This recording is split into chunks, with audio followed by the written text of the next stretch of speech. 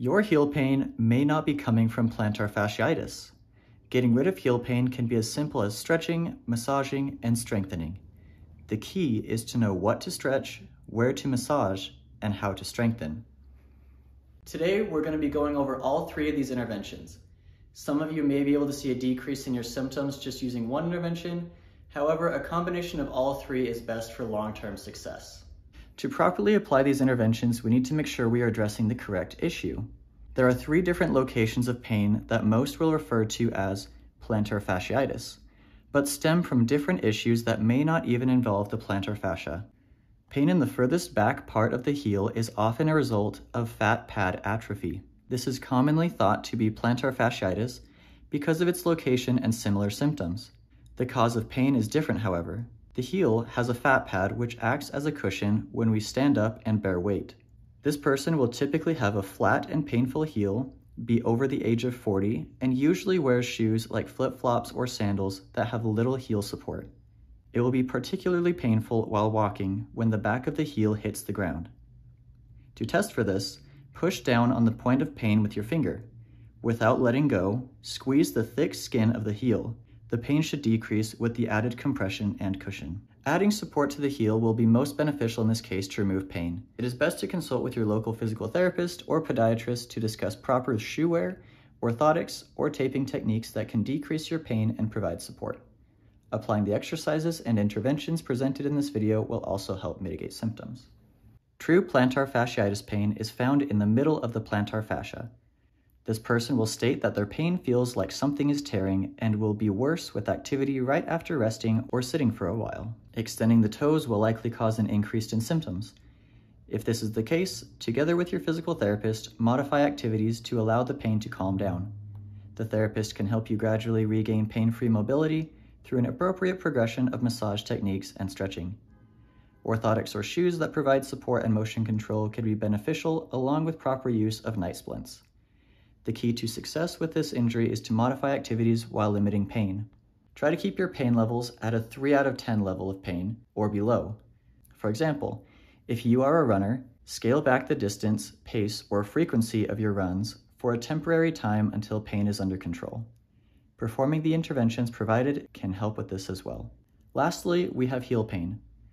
This pain is at the front part of the heel. The pain will come on gradually and will be painful when first standing up.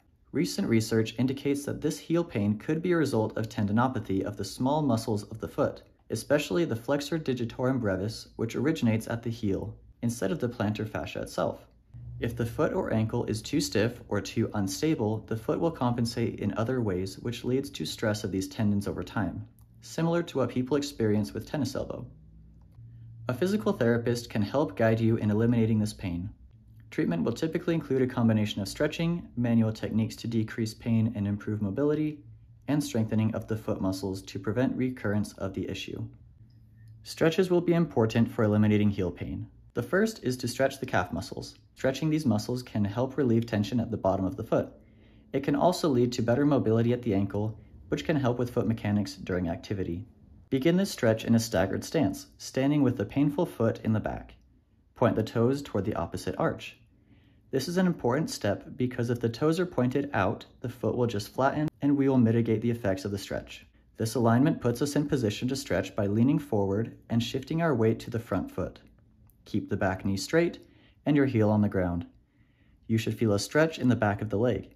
Hold this position for 15 seconds and repeat 4 times. The second stretch is to use a strap, belt, or towel to pull the foot.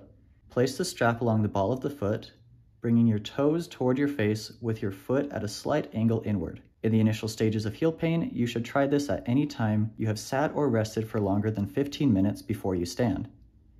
Repeat this 4 times for 15 seconds. As a bonus, you can stretch your flexor digitorum brevis muscle in a seated position by bringing the foot on top of the opposite knee and flexing your toes upward.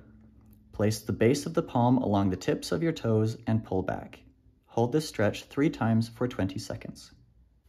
Soft tissue work will be key in decreasing heel pain.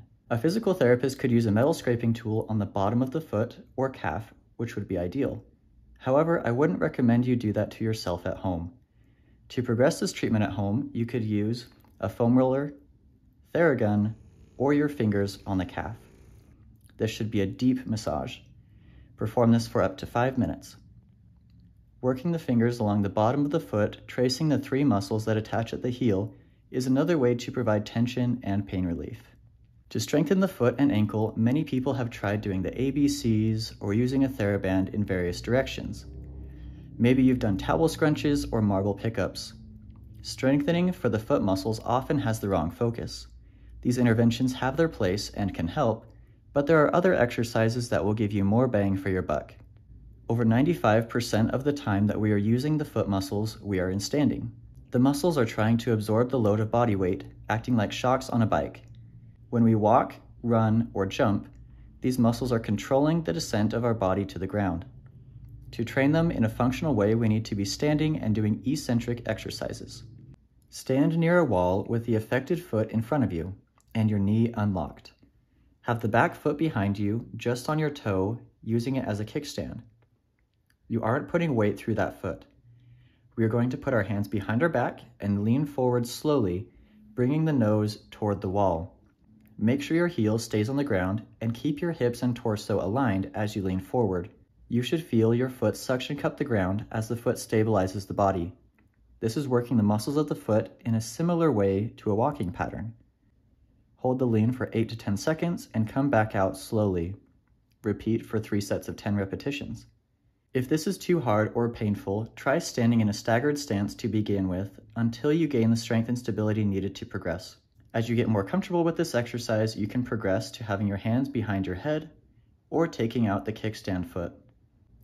Progression can include various forms of weight shifts as you lean forward that will force the foot to grip the ground and control movement, such as leaning side to side, a light upper body twist, or adding weight. An exercise to strengthen and control the muscles of the ankle is a heel raise with the toes extended. Place your toes on a towel to stretch the foot, then do a heel raise. This will stretch the big toe and muscles of the foot as well as activate the calf muscles. Aim for 3 sets of 15 repetitions if doing this on a single leg. Use a wall for balance as needed. If this is too difficult, begin with double leg calf raises for 3 sets of 25. To progress the exercise, you can stand on a step or other elevated surface to increase the range of motion and difficulty, aiming for 3 to 4 sets of 8 to 15 repetitions. Apply these interventions with consistency and you should see significant changes in your pain. Keep track of your pain as you start this program. If your pain is rated as a 3 out of 10 when you first get out of bed originally, and the exercises don't flare things up above 4 out of 10, you are good to go. However, if the next day your pain getting out of bed is a 5 or 6 out of 10, you may have pushed yourself too hard and you should try an easier variation of the exercises or decrease the level of daily activity as possible. Give these exercises a try and let me know in the comments below how they went for you. If you found this video helpful, make sure to like it and subscribe so you don't miss out on future content. Hope to see you again soon.